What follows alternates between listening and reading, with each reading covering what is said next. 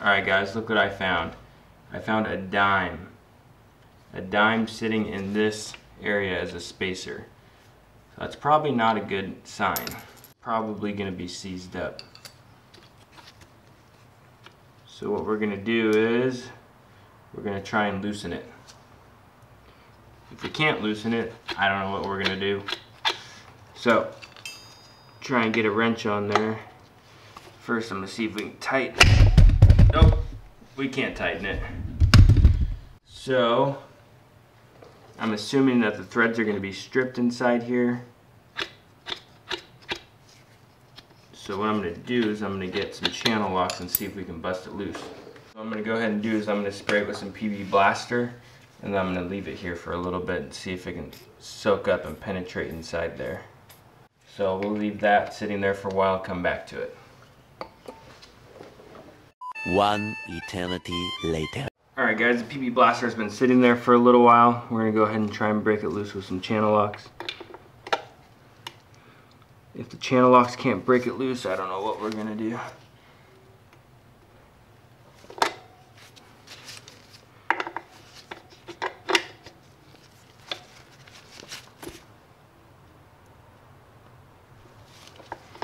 It's seized up pretty good in there.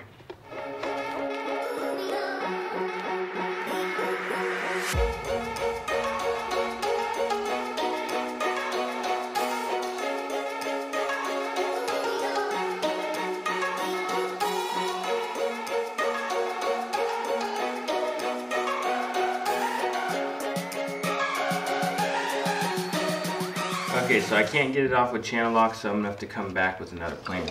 Alright guys, so next thing we're gonna try and do is we're gonna try to heat it up with a little blowtorch. So, try and direct most of the heat towards the...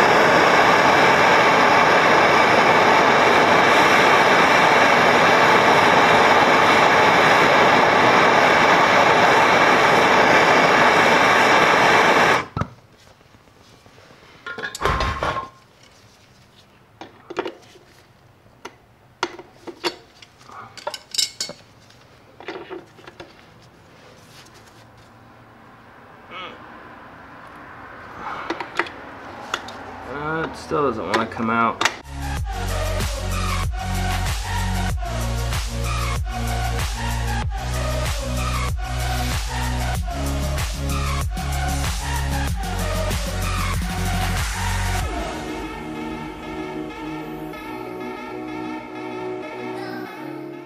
Alright guys, so I think I'm finally getting the bolt loose, but I think essentially what's going to happen is I'm going to take this bolt, loosen it up, and it's going to break inside of this. So if that does happen, we're going to be in trouble. We're going to be doing it even bigger, more deadlier work.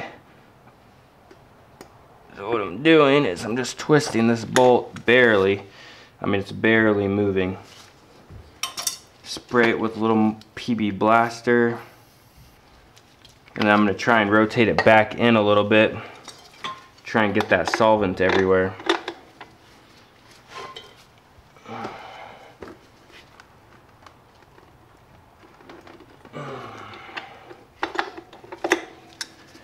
Now I'm going to keep pulling it out.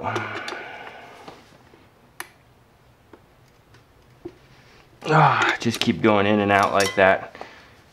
See if we can get it out without busting it.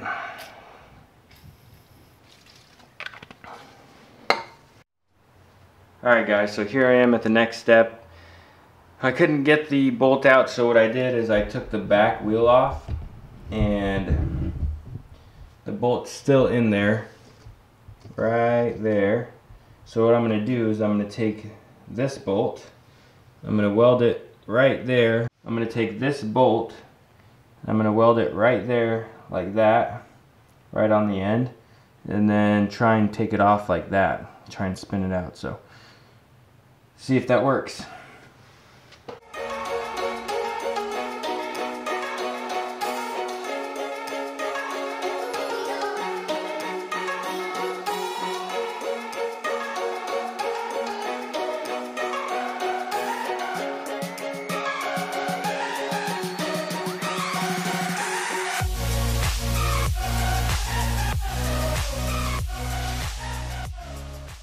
Alright guys, so here's what actually happened.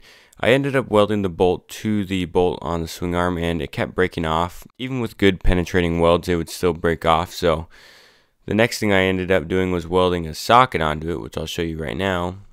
And that socket ended up breaking the top of the bolt off, or the head of the bolt. So after that, I ended up drilling out the bolt completely, just with a couple of drill bits. I started small and worked my way up into a bigger hole. And from there, I decided I was just going to tap that bigger hole and use a bigger bolt. So here's that.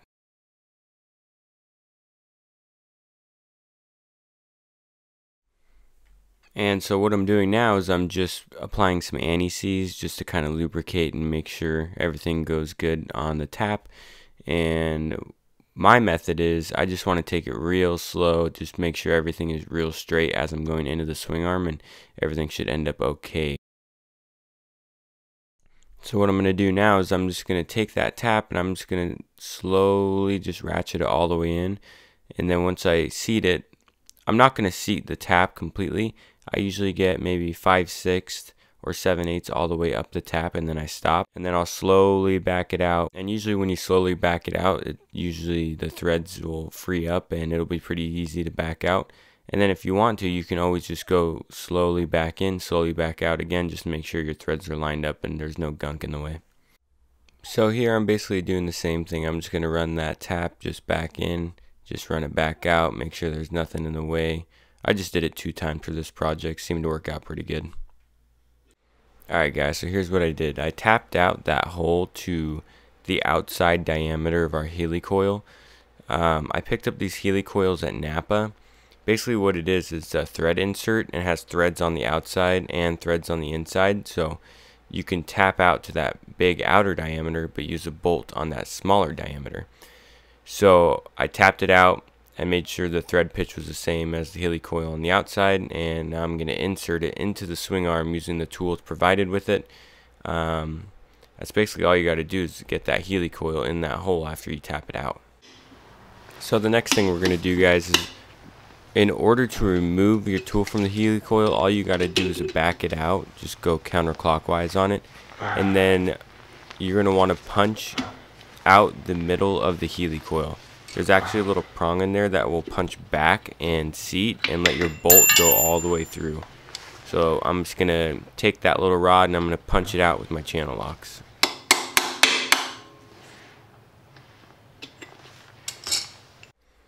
So I went down to my local Ace Hardware and bought some bolts and nuts. I bought the bolt thread that is the inside thread of the heli-coil, and then I just bought some matching nuts for it. I just bought stainless steel just because of its corrosion resistance.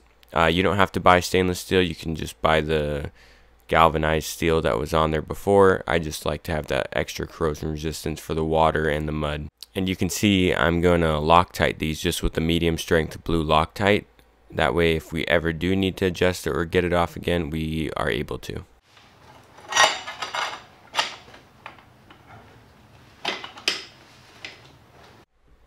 Alright guys, so the next step we have to do is just tighten that nut down a little bit, tighten that bolt down in the swing arm a little bit to where we are able to get the rod that holds the wheel onto the bike. And then we're just going to go ahead, mount up our rim and tire again, get our chain on, and go ahead and adjust from there. And this is how your finished product's going to look. It's basically going to look like it was brand new. My biggest thing I learned from this is it is a pain in the butt to do. So if you can avoid it, go ahead and avoid it. If you can have somebody else do it for cheap, have them do it for cheap. All in all, I enjoyed working on it, and all I got to do from here is get my chain tightened up, and I'll be ready to rock and roll.